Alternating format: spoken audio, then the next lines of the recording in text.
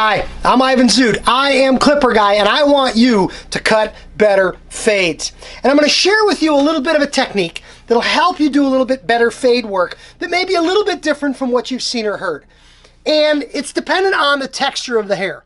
Hair texture is measured 1 to 10. 1, porcupine, like a mannequin, stick straight.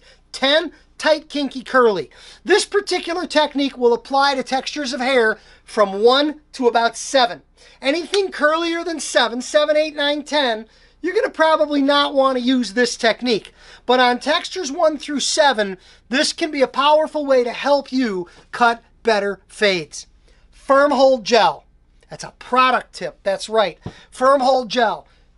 On dry hair, and especially hair that has some challenge in its growth direction, we use our dual texture fade brush to lift the hair up and out and off of the head. But sometimes that hair is collapsing and fighting us just a little bit. So what I suggest is just a little bit, not a lot, a little bit of firm hold gel in your hand applied to the fade area of the haircut. The hair doesn't have to be damp. The hair should be dry. Apply just a little bit of styling gel, firm hold styling gel, to the area where we're cutting our fade. Then get on a blow dryer and get on your thumb and blow dry the hair with your thumb against the natural growth direction so the hair is extending up and out and away and off of the head. You can use your dual texture fade brush, but I will warn you, don't heat these up too hot. They're soft silicone and they're not heat resistant. You can get the hair up and off of the head with this.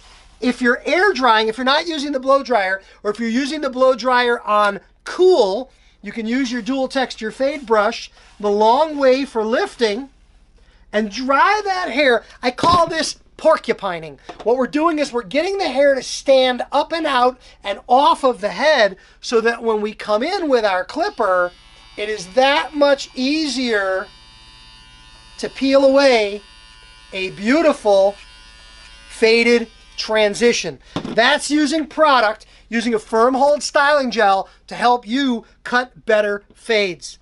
In the description of the video is the link to purchase your dual texture fade brushes. You can also purchase Clipper Guy Power Gel Firm Hold Styling Gel at ivanzoot.com. And this is a technique and a trick that will help you cut better fades.